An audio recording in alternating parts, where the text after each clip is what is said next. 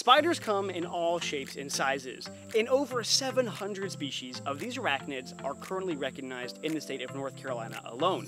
The goal of today's video is to encounter the two largest species of orb-weaving spider that are native to this state. So let's go see if we can catch some spiders. Both of the species that we're searching for today can be found in the forested landscape, and both of them are known to spin pretty large, very obvious webs.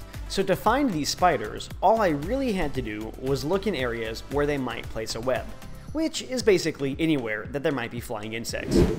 Okay, what we have right here in this web is the black and yellow garden spider, commonly called the riding spider because of these designs here in the center. And this is actually the largest individual that I have ever worked with. I would say this is definitely a mature adult female, and it's possible that she even has eggs there in her abdomen. You can see it's quite inflated, and this is the time of year when they will be depositing their egg sacs.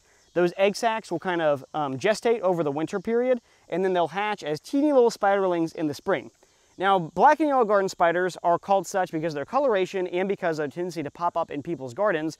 You can find these a lot of times around human settlements. They will spin webs between trees, between garden plants, between fence posts, things like that. Basically, anywhere they think an insect might enter their web, that is where these will create a web. So the way they hunt, they make these big webs. An insect flies into it, gets trapped in that sticky silk. They'll wrap them up, inflict a neurotoxic bite, and then they will kind of drain out the insides of that insect like a little smoothie. Now, their bite is not medically significant to humans. There's no reason to fear these spiders. And as you can see, even if you do handle them, they are extremely docile and very well behaved. This, though, is not the largest orb-weaving spider we have in North Carolina. We are actually searching for one of those today. They're cousins and they look similar, but we'll get one of those in front of the camera and show you that there are also some pretty distinct differences between those two spiders. But wow, that is beautiful. Okay, this is the golden silk spider. Hang on, let me see if we can catch her. Oh, hey, she's running. She's going down. Oh, crud, she's dropping. Got her. Hey, oh, beautiful. Okay, this amazing arachnid right here is the golden silk spider. And this is actually considered the largest spider by leg span in the state of North Carolina. Now, golden silk spiders go by a pretty wide variety of common names, including the banana spider. And that is a name that has earned them a pretty bad reputation for being potentially dangerous to humans. However, the golden silk spider is not closely related to the wandering spiders that occur down in Central and South America. And those wandering spiders, those Phaneutria, those are the real banana spiders, the ones that can actually inflict a potentially deadly bite. Golden silk spiders cannot do that. These are actually orb-weaving spiders, and they are actually the largest members of that group of spiders that we have here in North Carolina. Now, their official common name, the golden silk spider, does come from the fact that their silk has a kind of yellow golden hue to it. It is theorized that the reason this webbing has that coloration is to reduce bird entanglement with the web, because if a bird hits the web, it's probably going to knock it down, and then they're going to have to rebuild it. Now that we've met our two titanic orb weavers, let's learn about the similarities and differences between these incredible arachnids.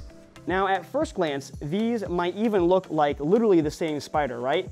But there are actually some pretty distinctive differences. So if we look at the abdomen, you can see that the black and yellow garden spider does have dots, but they are very distinctive, whereas our golden silk spider, these dots are a little more random. Now also, the legs of our golden silk spider, you'll see that these dark bands have kind of like fuzzy leg warmer type things on them, whereas our black and yellow garden spider, their legs don't have quite as much fuzz. Now ecologically, they're very similar spiders. Both of these are going to spin large webs, sticky webs that entrap their prey, and then they're going to inflict a bite in order to paralyze that prey before sucking out the insides, but they live in very different habitats. Typically, our golden silk spiders are going to be more coastally associated. These are actually a tropical species that ranges just up into North Carolina. We're actually at the northern extent of golden silk spider range here, whereas black and yellow garden spiders are much more cold tolerant, and you can find these at higher elevation areas and further north here in North America than the golden silk spiders. So at least in North Carolina, you can think of the golden silk spider as kind of the coastal queen, whereas our black and yellow garden spider is more of the Piedmont or mountains dominant species of spider. But neither of these are dangerous to humans. Neither of them are aggressive spiders, even when handled. They're really fun to observe from a distance. If you do have them in your garden, they're free pest control for things like mosquitoes, which actually do carry diseases, which can do some pretty serious damage. Mosquitoes kill about 100,000 times more people a year than spiders do. So basically, spiders are the hero of the story. Thank you so much for joining me on today's adventure and learning about the black and yellow garden spider and golden silk spider. Here's your sneak peek at the species that'll be featured in the next episode of The Wild Report. Until then, stay curious and keep adventuring everywhere. This has been Zeno of The Wild Report, signing out.